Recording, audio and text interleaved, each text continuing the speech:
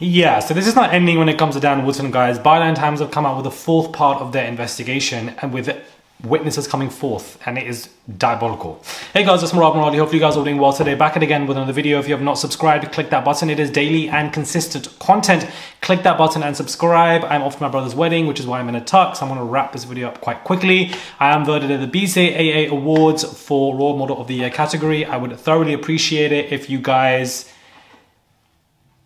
vote. And let's get straight into this video. So it looks like Dan Wooton paid porn stars with Sons Depp's money for covert catfish sex videos.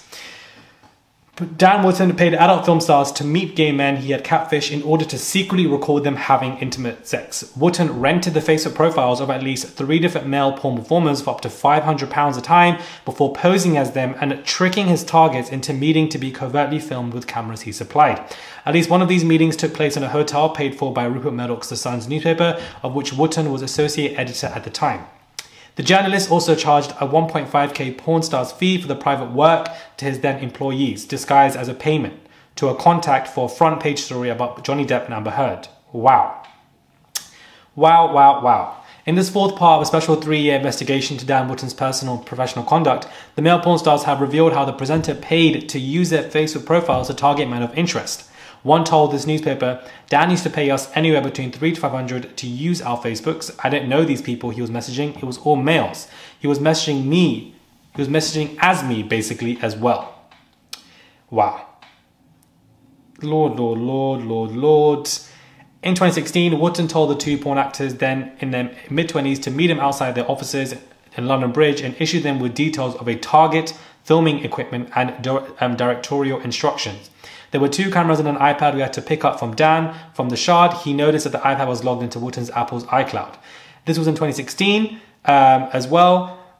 But Dan's like, I don't care what he says. You get in there and you get the film. Before you even go into the house, get the cameras on. I want the walk-in. You can't effing do that, Dan, says the presenter.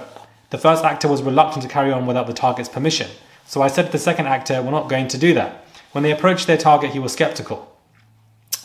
Guys, this is really bad. He's basically persuading these people who really need money, you need to get these films without their consent. Wooton always booked the hotels where some of the meetings took place. Among these occasions was one of June 12, 2016 at the Holiday Inn of London's Commercial Road close to Wooton's flat at the time. And on at least one of these occasions, Wooton paid the adult entertainer's fee with the Sun's money.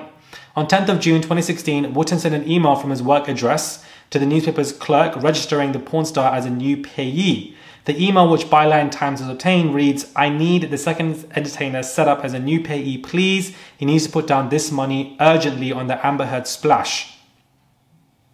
So he's even using the Amber Heard Dan story as well. So in this part, there are basically now been several other people who were actors, who are coming forth as witnesses saying that he was buying our accounts, wanting to use them. We desperately needed the money, and he was pretending to be that person to message all these people. Then he would meet these actors outside the Sun's offices and says, here's the technology, here's the instructions, you need to film every single part, especially when they walk in. So my conclusion to this is that A, he was doing it because he wanted to see these people in these kind of aspects, these famous people that he wanted to film without their consent.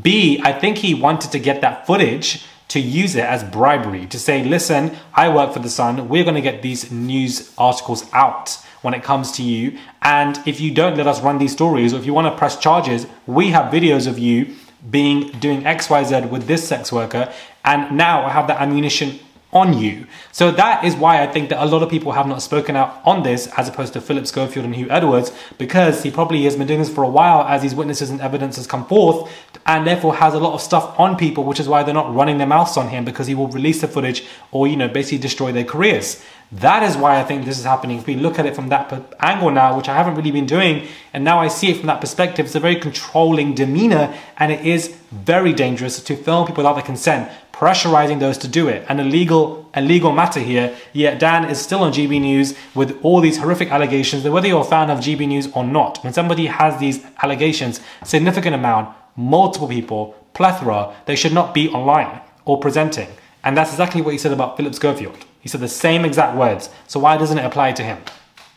But instead he wants to crowdfund, make money out of the situation, and people are giving him nearly 30, 40K that he's going to use on his own. Because I don't know or see how he's going to sue Byline Times, because they're the ones front running this entire situation. Especially if there's witnesses and evidence, you can't sue for defamation if they have not defamed you. But yet again, more witnesses have come forth saying that they've been pressurized, they've been forced to do XYZ, he would buy their account, pretend to the email and act as somebody else, try to get videos without the consent, probably use it as ammunition in my opinion. Wow.